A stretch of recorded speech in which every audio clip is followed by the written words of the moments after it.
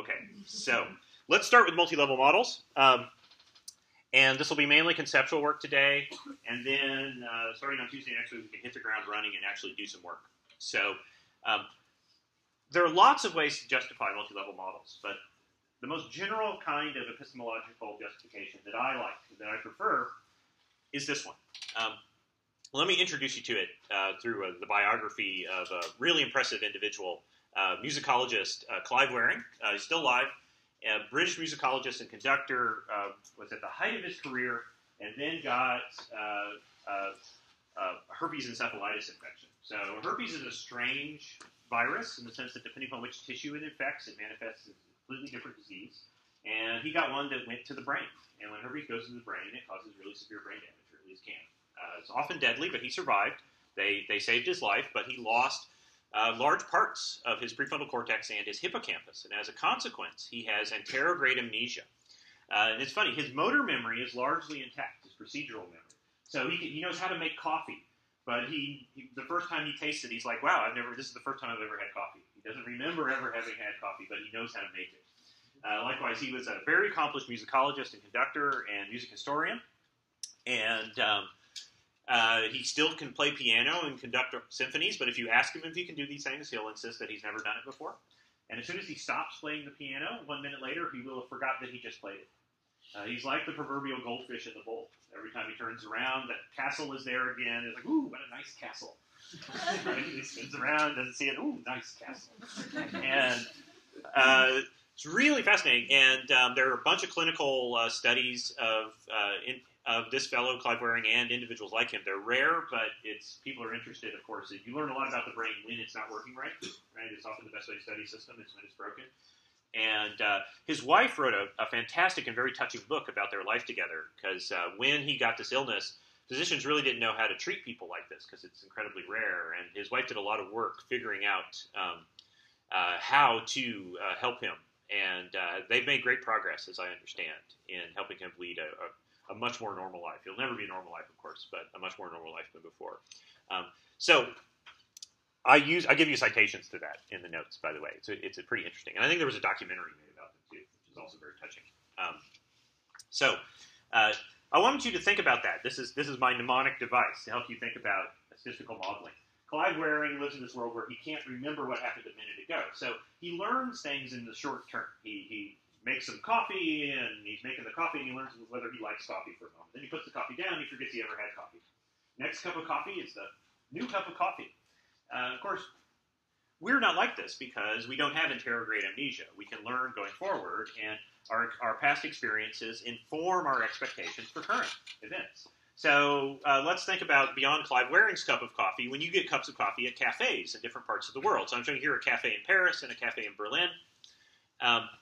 On the right, let's say we take some simple measurement like how long it takes you to get your cup of coffee. But it could be anything that you want to record about your cup of coffee.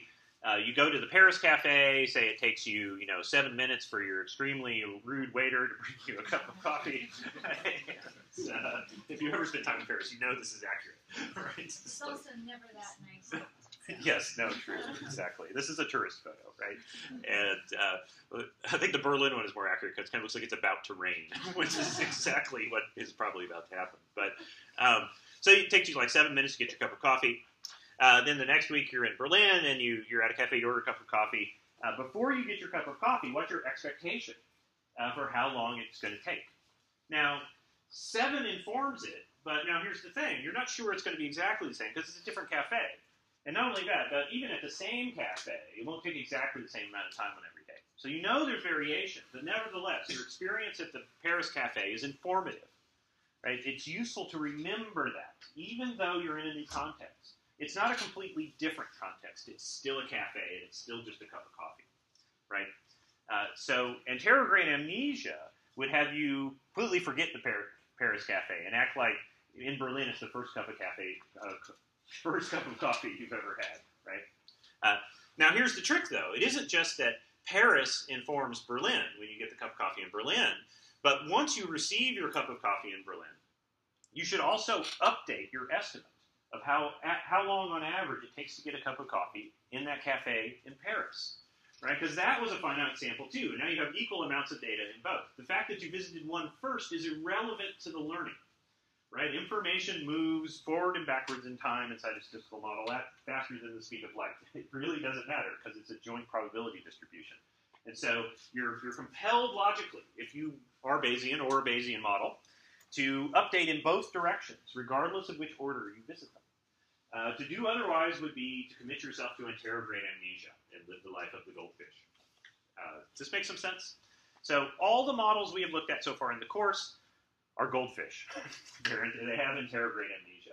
As they move from one cluster, say it's an academic department or an individual, or any of the other kinds of clusterings, nations that we've had in data sets, to another, they don't use any of the information from the other clusters to improve estimates of the one they're in.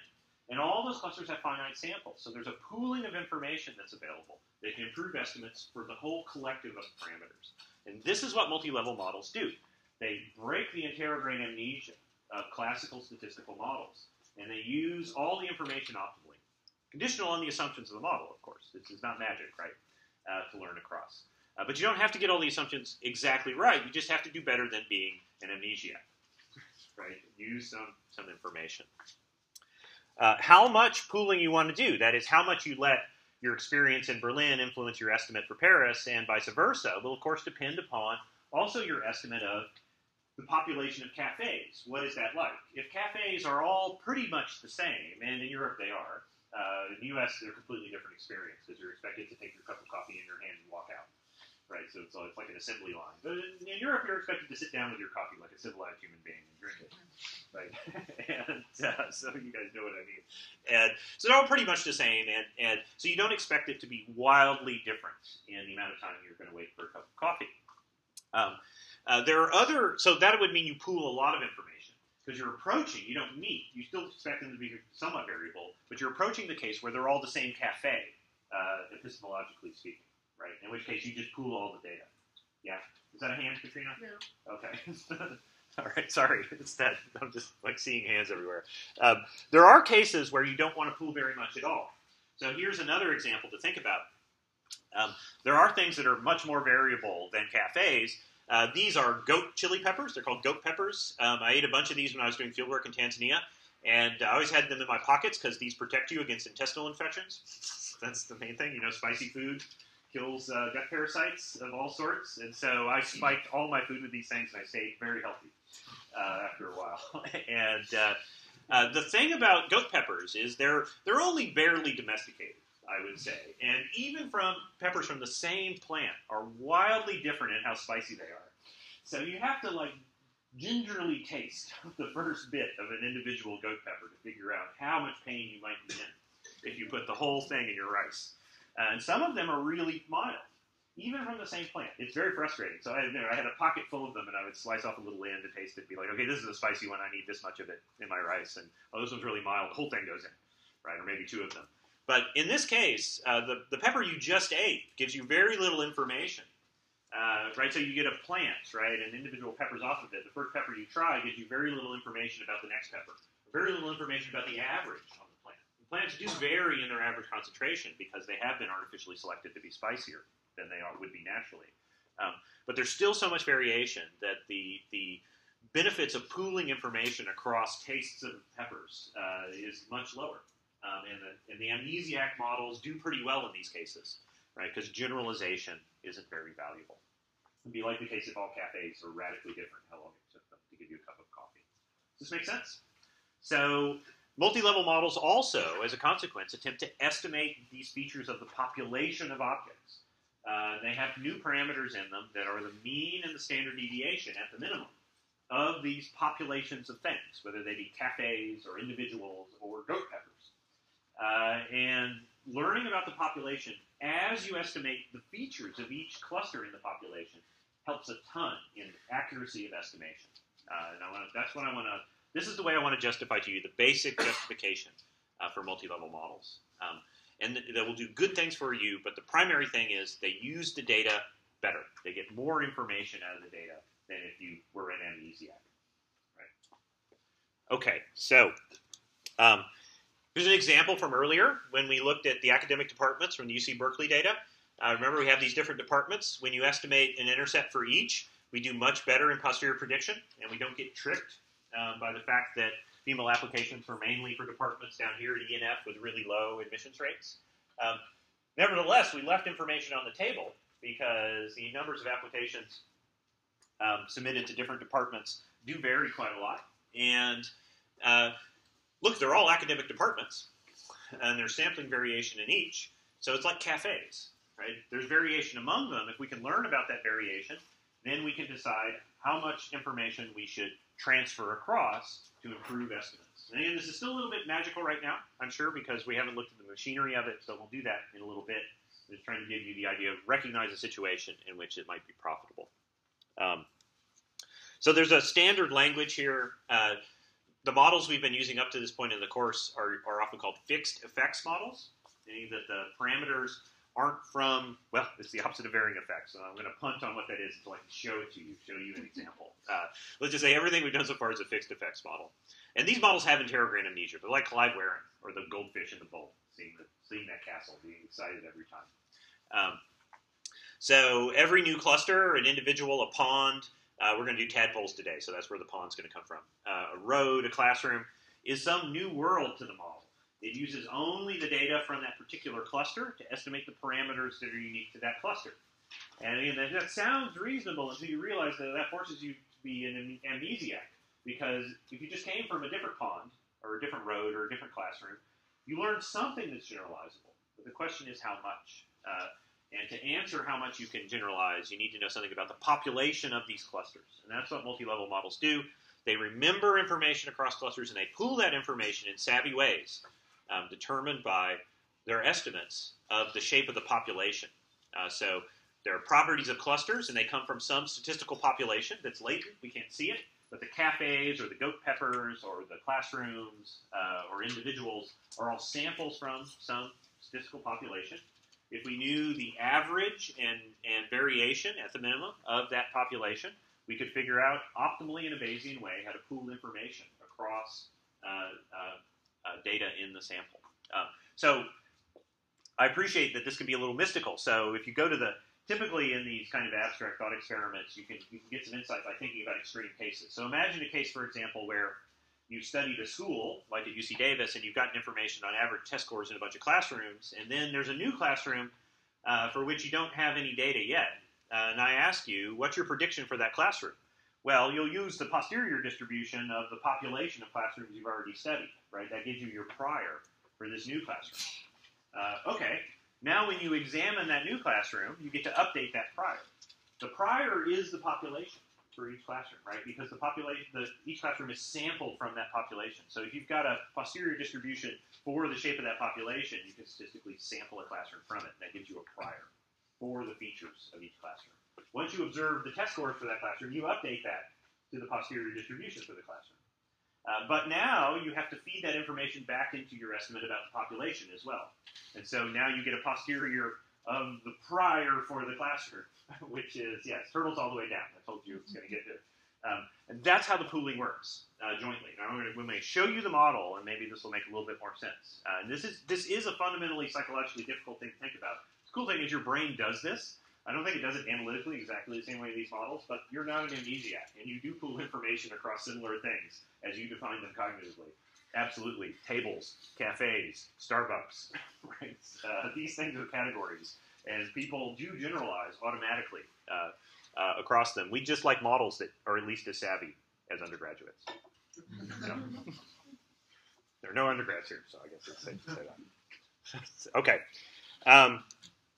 So let's shift gears a little bit, although this is where I'll tell you why this is relevant. So what you're looking at here is a chart of organ donation consent percentages in the population across different nations. And there are 4 here on the left where the legal policy is that people have to opt in. They have to, sign the back of their driver's license or send in a form to say that, yes, when I die, please use my organs to save other people's lives or something like that. And so the United States is also an opt-in, right? I think maybe it varies by state to state. Probably does like everything else in this crazy continent. But I think nationwide, we're almost entirely nationwide. We're opt-in. In those nations, proportions of organ donation are really low because you have to do something to do it. If you polled in these nations and asked people whether they think organ donation is a good idea, almost 100% say it is. Not quite 100%, but almost 100% do. The countries in blue are cases where the law is opt-out. You sign the back of your driver's license to say, no, do not harvest my kidneys. And I guess you could write that on the back of your driver's license. And in these countries, nearly everybody, except in Sweden, where there's an amazing opt-out rate. It's interesting. Are almost at 100%. And public opinion across these nations, at least on this slide, barely differs in terms of how much people think it's a good idea to be an organ donor. In almost all of these countries, people agree, almost like 90% agree that it's a great idea to be an organ donor. The point of this is that defaults are very powerful things, not just in legal systems and healthcare systems, which is what really this is an aspect of, but also in statistical and scientific methods. The default procedure that you must opt out of has an incredible force on the nature of our work. And so in this case, I want to argue something that may seem unreasonable, but I think over time it will not seem so unreasonable, is that multi-level regression deserves to be the default form of regression. There was a time when ordinary linear regression seemed fancy to people. And there's still a few people on campus who feel that way, and not very many. And then multiple regression seemed like this crazy fancy thing. And people say, no, I'm not doing fancy statistics, you and your multiple predictor variables. And now we're in a case where multiple regression is pretty default. Like, you can't say, like, that's fancy, right? That's a standard thing. So generation by generation, once the default climbs up, it ratchets up. And I think it's time that we ratcheted up multi-level, because the software is available on your phones to fit these models. And it's not that much harder, and you get better estimates in nearly every data context from a multi-level model. It's the power of defaults. That said, there are definitely situations in which you don't need multi-level models, so opting out is okay. There's nothing normatively wrong with it. But again, it's just the power of defaults. Let's force people to justify opting out. No, don't take my kidney. It's like, no, these cafes are so different from one another, or I have so much data that it won't matter. And I'll give you illustrations as we work through the data examples of cases where opting out is fine. But the default is a powerful thing, and I want to encourage it that way. Okay. So practical goals for the slides to follow in all of next week. I'm going to introduce multi-level models to you in a mechanistic way. The main concepts to get are called shrinkage and pooling. They're aspects of the same process of not forgetting as you move from cluster to cluster, but also generalizing only the right amount according to what you've learned about the population as you go. My goal is going to be to give you intuition about why these models produce better estimates as a consequence of remembering things, moving from cluster to cluster. I'm going to show you how to fit these models with map to stand. Map is dead to us. It will not fit these models. Well, I'd say for the pure Gaussian model, actually it won't do such a bad job, but that's a special case. Outside of that, you're done. Show you methods for plotting and comparing, as always. And then I think end of next week, I may get started on it, but certainly beginning of the week after, I want to generalize this to the case where we can have continuous categories. And this is a family of models often called Gaussian process regression, where we want to do shrinkage and pooling across continuous categorizations where individuals or units can be differ along some dimension that governs how similar they are. So like age groups, right? Or location is the one that ecologists are really going to be interested in, right? Spatial autocorrelation problems. Phylogenetic distance is another example, right? There are categories of a sort, but there are an infinite number of them. But some of them are closer to the others. And that's different than the categories we've worked with so far, because all those categories are equally dissimilar from one another. They're unordered categories. What if you have ordered categories, and you want to learn across them? I'll show you how to do that with Gaussian processes. Okay, it's a really useful thing. That's my megalomaniacal objective. Okay, so functionally speaking, as end users of these models, you'll want to use them when you have clustering in the data, and this happens with vast majority of data sets, which is why I say this deserves to be the default form of regression. Classrooms within schools, students within classrooms, grades within students, questions within exams. I once did a multi-level analysis of the Answer 1 exams I gave. TAs hated it, but you learn a lot about your test from these things. the basic idea is here we have repeat measures of units, right? Biologists learned this as pseudo-replication, which makes it sound like a disease. This is a good thing. You want data sets with pseudo-replication. Pseudo-replication refers to using a model which ignores this fact when you have repeat measures of the same units. There's nothing wrong with having repeat measures of the same units. You want to aim for that because more data is good. When you use a model that doesn't match the structure of the data generation, then you get into trouble, and that's usually what pseudo-replication refers to in biology. Often we end up with imbalance in sampling as well, such that some of the clusters have been sampled a lot more than others. It's like some students don't come to class very often, so you have fewer test scores for them. That means you have a less good estimate of how good a student they are. So if you just naively ignore the clustering structure, some students dominate the inference because you have more data from them. This happens in lots of data sets. Especially things that aren't experimental, but even experiments, because you can design the best experiment in the world, that ain't how it's going to play out. Let me tell you, when you actually collect that data, some units are not going to work on some day, or along will come a bear and empty your trap, or something, whatever you think is happening. It doesn't always work out quite right. So expect imbalance. We had some examples earlier where we could have used multi-level modeling. We had individuals and families in the Kalahari-San data, species and clades in the primate milk data, nations and continents, pools and chimpanzees and blocks. We're going to reanalyze the chimp data in the multi-level context. And applicants and departments. We'll also come back to that in a multi-level way. So let me give you the first. I think I got 20 minutes here, so I got time to give you a first worked example. There's a data set in the Rethinking library called Reed Frogs. This is Ben Bolker's Reed Frog experimental data. These were field experiments where they captured reed frog eggs and had them drop into experimental. They were buckets, but they're called tanks in the data and in my example. But they're buckets basically. So the eggs are laid on leaves, and when they hatch, they fall down into these buckets. They suspend it under them, and then the tadpoles can move around these buckets, and they manipulate the densities and things in these buckets. So it's a great kind of field experiment on predator defense and aggregation and so on. I cite the paper in the book. Take a look if you're interested in things like this. We're going to be interested in it because there's clear clustering, and there's lots of heterogeneity across the tanks in the outcomes. The outcome of interest is survival, and survival why? Well, tadpoles, get eaten by things. They're vicious arthropod predators like the one displayed here that love delicious tadpoles. And also, then tadpoles eat tadpoles too, but in this species, I don't think cannibalism is very common. So there's a bunch of experimental treatments where they vary the density and the size, initial size of the tadpoles, and then with and without predators. We're going to ignore those predictors for now. We might come back to it in a homework problem next week.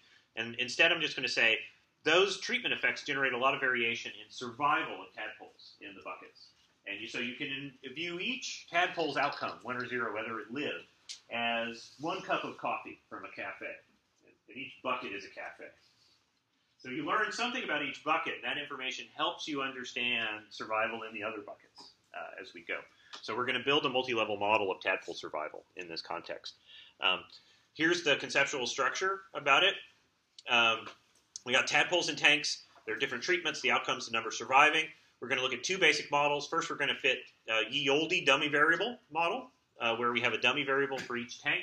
That's the amnesiac model that does no pooling. I'm going to remind you how that works. And you've seen models like that before. We did it with the UC Berkeley admissions data. We're just going to replicate that structure. Then we're going to do the multi-level model, which is barely different, but does a much, much better job of coping with these data. You learn a lot more from it. And it'll help me illustrate shrinkage and pooling and why that helps with accuracy. Okay. And no, I don't know what spunky tadpole is, but I Googled tadpole, and it was there. So you're welcome.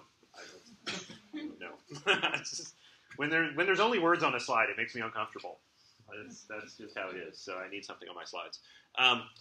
Here's the tadpole model that just has a dummy variable for each tank. So we're just estimating a unique intercept for each tank. And I'm going to do this in the form where we don't explicitly code dummy variables, but we use this trick of indexing. We have a vector of intercepts, and we have a tank index variable. I will show you the code to do this in a moment, in case you've forgotten. But we did this with the Berkeley data, didn't we? Or the chimp data? It was the chimp actor data. We did it with the chimp actors, right? Okay, so S sub I is the number of individuals surviving in tank I. This is a binomial distribution because we know how many tadpoles were there at day 1. If they were placed in there, right? They were placed on a leaf and they hatched in. And N sub I is the initial density, the number of tadpoles that could have survived. And P sub I is what we're going to model. We're going to put a logent link on it, and it's equal to alpha for tank I, which is the log odds of survival in that tank. That's what we're going to estimate. And then we assign them all a common regularizing prior, pretty weak one, centered on 0, which remember, log odds of 0 is a half chance of survival, and 5 is a big standard deviation on log odds. It covers reasonably flat over the whole range of reasonable probabilities. So weakly regularizing, not too much. All get the same prior. We can fit this model. You've seen code like this before. Load the reefrogs data. Next thing I do is construct the tank index, right? And then in this data set, every row is a tank, is an experimental tank. And this is an aggregated binomial model, so the outcome is a count. It can be greater than 1.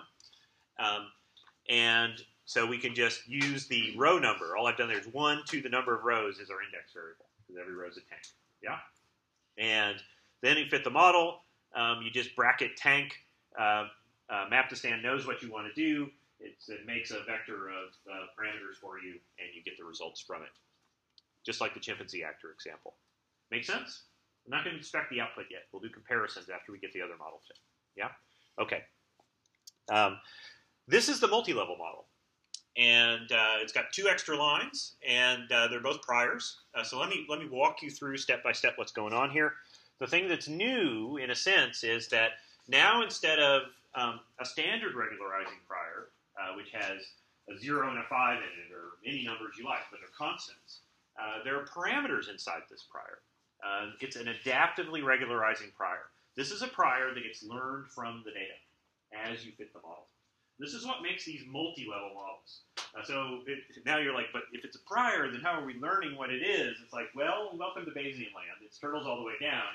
And from one, whether this is a prior or a posterior depends upon which parameter you are.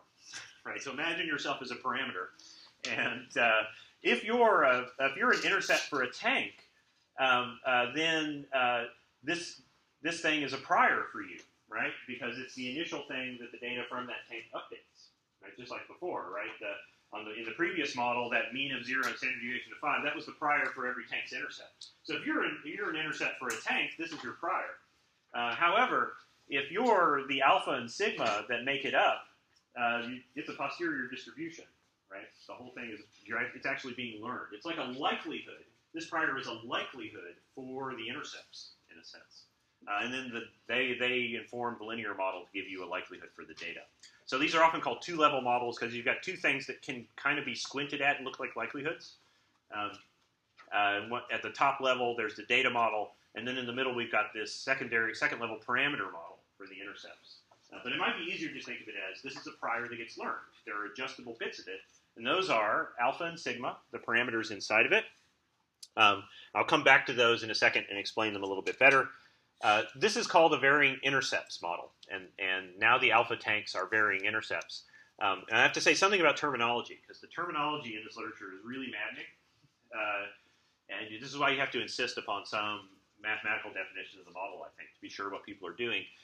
These things are all, I'm going to call them varying intercepts, because I think that's sort of the least bad term, but it's still not very good. And I'd rather call them, adaptively regularizing priors or something, but that doesn't make sense to anybody, right? So I won't do that. But these are also often called random intercepts. You've probably heard that as well. These are random effects models. I like that way less because what does random mean? People get so superstitious and weird about the word random that I avoid it. Random. What is random? The only thing random, at least at the scale of the world that we do science at, is information. Right? We believe in a deterministic universe at the scale of stuff science that we do. In fact, I believe in a deterministic universe at the quantum level too, but there's a fight in physics about that. So, but in biology and the social sciences, right, you don't believe that anything's actually random. Instead, random just refers to our lack of information about things.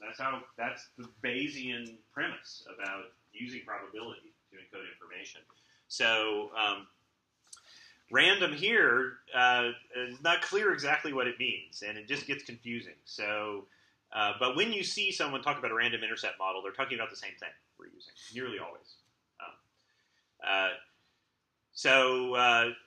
it's weird because there's a tradition in experimental design of talking about random effects models, which has to do with how you design the experiment rather than the information content of what you want to learn. And let's just say that's not what's going on here. And that's also never the right way to decide whether to use a random effect or a varying effect. You use a varying effect because you don't want to be an amnesiac. It doesn't matter how the data got generated, in a sense. If you want better estimates and you got a bunch of clusters, you can use a mixed effects model, a random effects model, or a varying intercepts model. They're all the same thing. Vary is not perfect either, because even ordinary dummy variables vary across clusters, right? We saw that when we analyzed the chimpanzee actors. The whole point was, look, there's all this variation across the chimpanzees. I have an intercept for each of them. Look how different they are. They've obviously varied. So the variation doesn't magically appear suddenly because we do this weird prior. So you just have to live with this. Statistics is full of terrible terms, the worst being significant. But right, that word is dead to me now for that reason. You just can't use it for anything. It's a great word. Fantastic Latin root. It's almost magically good sounding. It'd be great in poetry, but it's dead to me. It's just dead to me. You can't do anything about it. You can't fight vocabulary. It's like spitting into the wind. Just don't do it. So I'm just going to tell you the different vocabulary. And okay, so yeah, here's my bid. If we can rewind time, I go back in time and kill Hitler, and then I would rename varying intercept models to the nestic model because it remembers things. But not everybody studied Greek in college, so I'm not sure anybody cares about that naming. But nestic means memory. It means of memory, so it means you can remember something. And the other, I like that because it labels the other models as amnestic or they're amnesiac. They forget things, right? It's one of these. It's this labeling that characterizes the opposition, right? It's like saying some people don't love our country. Right, and then you're left to imagine who those people are. Some models don't use all the data optimally. Yeah, those are the fixed effects models, and they should not be president. Okay. All right. Yes. Okay. Let's finish explaining this model. We've got two parameters inside this weird prior, the varying intercepts prior now. Remember, all we've changed, if we've taken the 0 out and we put alpha in its place, and we took the 5 out and we put sigma there. And these are means and standard deviations of the normal distribution of the prior for each intercept for the tank. And we're going to estimate those from the data. They're ordinary parameters. They'll get estimated. This is what we need the Markov chains to do. They do a better job of this because you can't write down a unified likelihood function for a model like this. But since they're parameters, they need priors of their own, right? They're turtles all the way down. So we define weakly regularizing priors. These ones are fixed for alpha and sigma of an ordinary sort. Now there's going to be a posterior distribution for alpha, sigma, and all the alpha tanks. They're all going to get updated from the data. They could end up really different than these priors, and they will. But it's important to understand what the objective here is. The idea is there's a population of tanks. That population has a mean alpha and a standard deviation sigma. We can estimate that from the data. We can learn how to pool information across the tanks to get better estimates for each tank. Because some of the tanks, as you'll see, there's not a lot of data for them because there weren't a lot of tadpoles in them. So stochasticity gives us measurement error in those tanks. There are some tanks with lots of tadpoles in them. Those tanks have a lot of information which we can pool to the smaller tanks to improve the estimates in the small ones. This is what I'm going to reveal to you happens. And that's possible because we estimate the population distribution of log odds mortality. That's what that prior is. But it's learned from the data. Yeah, question? So is that saying that each tank will have a distribution of intercepts? No. It is saying each tank has a log odds, has its own intercept, but the intercepts across all the tanks come from a common distribution, a population of tanks in which mortality varies. And we'd like to learn about that population at the same time we estimate the mortality in each tank because it'll improve the estimates in each tank if we do that, because it lets us pool. And that there are more slides coming where I explain what's going to happen, and it's called shrinkage. And I'll explain how it goes. So hang on, and we'll get there. I've only got 6 minutes, so I may not finish this, but that's okay. This is like a 3-lecture series for me, right? Okay, so here's the first kind of take-home thing. You could say survival across tanks has a distribution. This distribution is the prior for each tank, and that distribution also needs its own prior. And this is the model that defines all those things. And this is the minimal multi-level model. And you can use any likelihood at the top you like. It's still the structure beneath it will be nearly identical for the basic case. Okay, how do we fit this? Well, you just write this in map to stamp. It looks exactly the same. You just swap out the 0 for an A, or pickle or TARDIS, or whatever you want to call it, remember, and then a sigma. Put the fixed priors on those two new parameters, and let it run. And this samples it to death. You don't necessarily need to do that, but I'm trying to teach you guys early on, sample things to death so you get some understanding of what's going on. And this fits no problem, because all you guys have succeeded finally in getting Stan installed, yay, right? It's little victories. And was that like a maybe? Oh, yes, yeah, exactly. Yeah, I am with you. Exactly. Well, I say the first time I used Stan, it wasn't yet released. It was like 0.9. I had to compile it myself and download what's called the tarball and get it going. And it was definitely worth it. But I was an early beta tester of the sense, and so it's gotten a lot better. Is all I'm saying. But yeah, there's still little victories involved. It's all the compiler now. It used to be more than that. So first thing I want to say about this is if you compute WAIC for these models, the effective number of parameters is going to be typically a lot less than the literal number of parameters now, because it's these varying effect priors are regularizing. The estimated variation is, well, whatever it is not infinite. And one way you can think about the fixed model is that it assumes infinite variation across the tanks, or the departments, or the schools, or whatever. Because that means that you would pool nothing across them. There's no information in the population about how any of them are related to any others. That's like there's infinite variation in the population of tanks. So sigma here, I haven't showed you the estimate, but it's a lot less than infinity. In fact, it's pretty small. So this corresponds to, I think it comes out to be like 1.3. It corresponds to a pretty aggressive regularizing prior in that case. That is stronger than the one we put in the original model, which had 5 there, right? So regularizing prior with a standard deviation of like 1.3, which is pretty aggressive. Now, the caveat is that there's a posterior distribution of sigma, and all of the estimates for all the parameters are averaging over that, because it's this full Bayesian inference. But it'll still help you think about it if you look at the map value for sigma, figure it out. So as a consequence of that regularization, WAIC pegs the effective number of parameters at 38 instead of the 50 literal parameters that are in the model. If it turned out that tanks were really similar in their mortality, sigma could be really close to 0, actually. And the number of parameters could be like 12. We'll have examples like that, where multi-level models aggressively pool because what they've learned from the data is these things don't vary much. I'm going to treat them basically as the same thing. And you get really strong regularization around the mean of alpha, which has also been learned from the data. Does this make some sense? Yeah? Just to make a little bit of sense right now, you're going to be inundated with examples, and you're going to fight with your software. Let me show you what this population looks like. So these are a bunch of Gaussian distributions that have been sampled from the posterior distribution of this model. We sample alpha and sigma values, which are correlated. You better believe it. And then for each of them, we plot a Gaussian contour here. I think this is 100 of them. And you can see they do vary. There's a posterior distribution of tadpole populations, or tank populations, rather, that are being sampled. These are distributions of the log odds of survival. It has a mean a little over 1 and a standard deviation, like I think it was like 1.3. But you can check you'll fit this model yourself for fun, right? And see. The implication on the log odds scale, on the probability scale, you take these log odds and you run them through the logistics. So if you take these distributions and you push them through the logistic, what you see is that these tadpoles survive quite well. In most tanks, nearly all the tadpoles survive, and that is true in the data as well. But there's this long sloping tail of death in misery down towards 0, especially as you add predators, right, and have small tadpoles and things like that. But that's the connection, is this gets translated into a population. So you can imagine sampling tanks from these Gaussian distributions and then plotting the distribution of the probability of survival in those tanks. And this would be the population. This is the distribution of probability of survival that's implied in the population of tanks. So this is a posterior predicted distribution for the tanks. Make some sense? As we've learned about the population.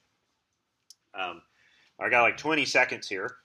So I'm going to put this slide up and promise that this is where we'll resume on Tuesday, and I will explain to you why we want to do this and what happens by trying to explain this magical effect that arises from knowing about the population is we get something called shrinkage, which is the nestic transfer of information across the tanks. Okay, that's my promise for next week.